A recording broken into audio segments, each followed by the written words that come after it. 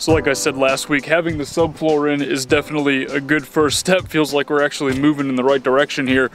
But this van is a little bit weird, I guess. It has some interesting dimensions and stuff, so we got to figure out what we're going to do with this space and how we're going to really maximize it, really kind of design something that's going to work well for us. So now that the subfloor is in and things are feeling a little bit more manageable, we are going to take a first pass at layout.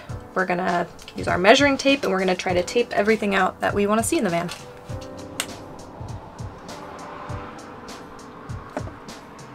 This is my very rough sketch. I did it months ago, so it's not accurate, but I'm too lazy to make a new one right now. So we're gonna use it. It's good enough.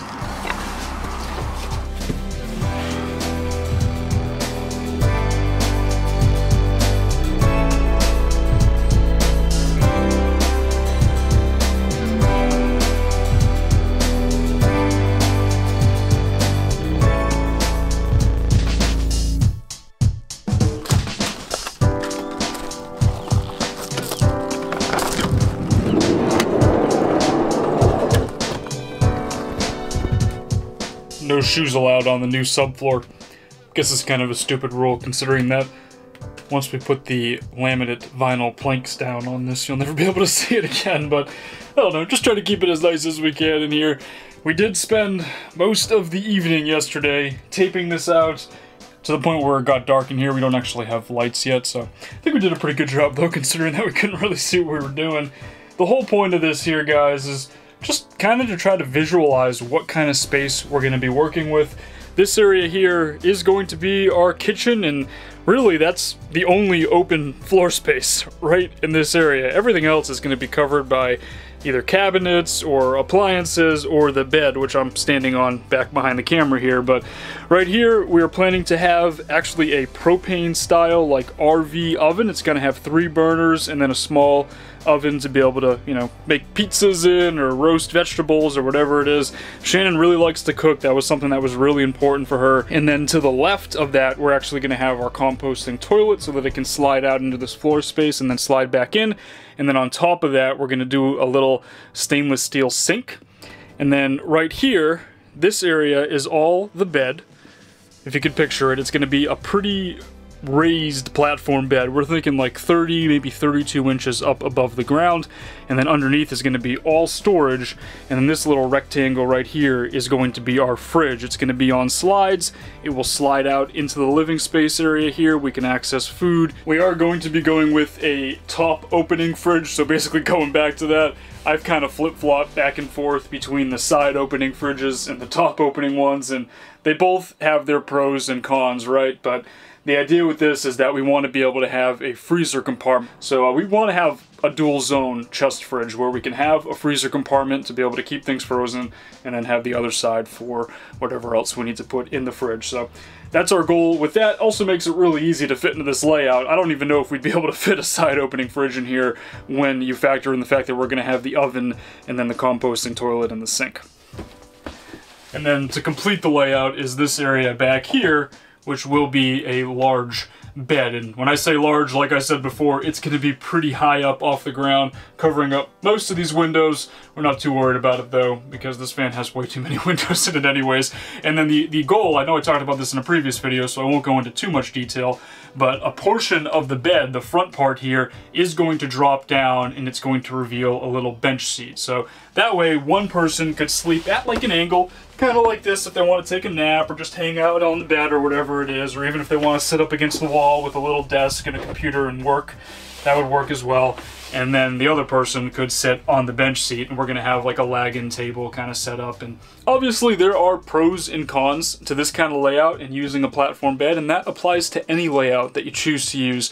In Shannon's van, I really liked her layout in the Sprinter, the way that she had that bed that kind of folded down from a couch and then went into bed mode and then into couch mode. The problem with that is that you don't really get as much storage as you would with a platform bed, and then it's also kind of a pain to set that thing up and break it down every day. Like, it became a chore for us, and wasn't really that enjoyable. Shannon doesn't want to have to deal with that. She wants to have something that's just a comfortable, constant space that we don't have to break down and set up every single day. And then a huge benefit of that, like I said before, is that you get a ton of storage. Like where I'm sitting right now, This area all the way up to my head is going to be a giant storage compartment, so we're going to be able to have whatever we need with us on the road.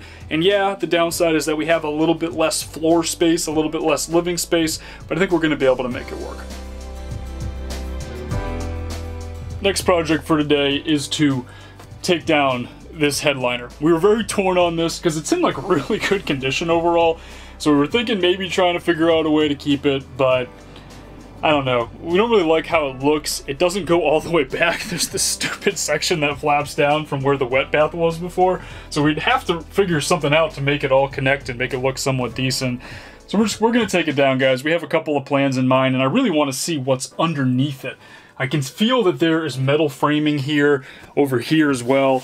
So I think we will be able to use some of the metal that is already in here to be able to attach our new ceiling and come up with something that looks a little nicer. Also, this light doesn't work, that's right here, and we need more lights in here than just this thing. We can't just have one broken old 25-year-old light. We need something a little different.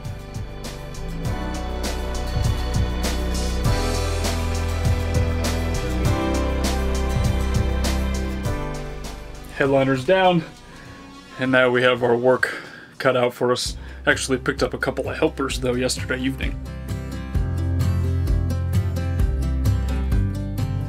So Brian and Kelly actually stopped by yesterday evening. We got to hang out a little bit, and he's actually been helping me here with some ideas for the inside of the van. What is this called? It's called polywall. Polywall?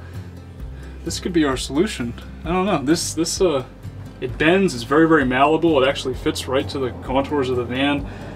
I don't know. I mean, I'm thinking like around the window here. Like that would probably work, right? We could even clip it in with those old clips. I think you could. Met up a few times now. Yeah, I was just saying, well, gosh, it was North Dakota, New Hampshire of all places, San Diego, my hometown, yeah, so now Florida. Literally like every corner of the country. It's pretty awesome. I guess that's part of the whole van life. Love nomad life, man. Yeah. It's rad. He just got a new box truck, and so we're gonna go check that out for a second. Yeah, we'll take a look at it. Yeah, I'm stoked. I'm in the same place. I'm a little further ahead, but yeah, the build process is always fun. All right, well, this is it. It's a 2010 GMC cutaway van with the Morgan mini mover box on it. It's basically what U-Haul uses. This is a retired U-Haul. It's been vinyl wrapped to hide all their logo and stuff, but this is my new platform. I'm upgrading from a 1991 Chevy G20. So I'm getting some headroom and a little bit more width, but overall it's about the same length. So I'm excited. It's a new chapter of this journey. I've been living in vans for the last 7 years. So this being year number 8, I figure I'd switch it up and try something new, build it out, and who knows how long I'll use it. But for now, this seems like something that'll work out really good for my lifestyle. I think we've got it figured out. I think we know what we're gonna do for the ceiling. It is definitely a little bit of a weird project with the strange contours of the van and all the different bends and everything like that, but Brian had a few good ideas, so did Kelly. Kind of just helps to get a few different people to, you know, put their eyes on it and kind of check it out, especially folks like them who have been living in vans and traveling around for a long time. If you haven't already seen or heard of Brian's channel, Adventure Van Man is what it's called. I'm going to put a link in the description below. Would definitely recommend checking him out. He's got a lot of really awesome videos from traveling all around the country. It was really awesome being able to catch up with him and see him again, and looking forward to the next time that our paths cross.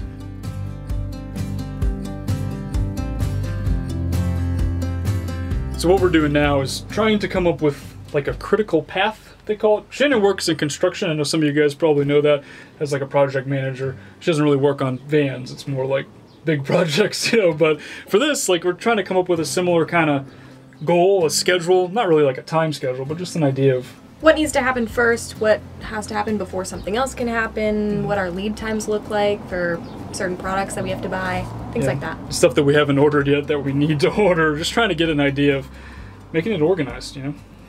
There's a lot to do. It's very overwhelming in this van, especially now that we have this ridiculous ceiling to deal with. We really need this list so that we don't end up focusing on 1,000 things at once and getting distracted and then not getting anything done.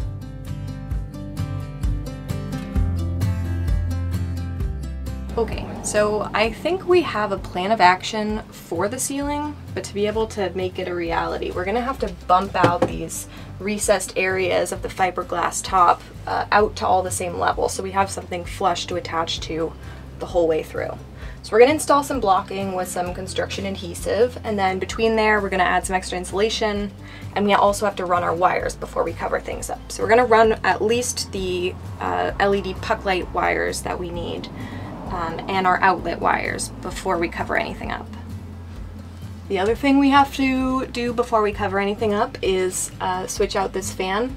There's already wiring for it that we're going to use, and there's already a hole, so it's going to be hopefully very easy. Biggest thing is just finding a day where it's not going to rain. Right. It's been very humid and yeah, it's been very humid and wet. Yeah.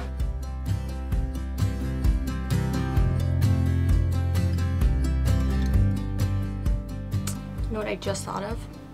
If we are replacing these curtains, we should probably do it before we cover them up too. Add that to the list. Yeah, adding to the list. Once we have our insulation, blocking, and wiring all set up and we've finished installing the max fan, we can cover everything up and create a blank slate, which will help us finish our layout. I do think that the next step here of getting the ceiling done, the walls, covering everything up, doing all the wiring, this is going to be the hardest part of the build, but once we're done with it, we'll then be able to just kind of start building. It'll be the fun stuff. Building cabinets, building a kitchen, putting flooring down. Like, that's fun. Like, that's easy and stuff that we've done before. But this stuff's complicated. It's all going to be part of the next few videos, though, guys. Thanks for watching.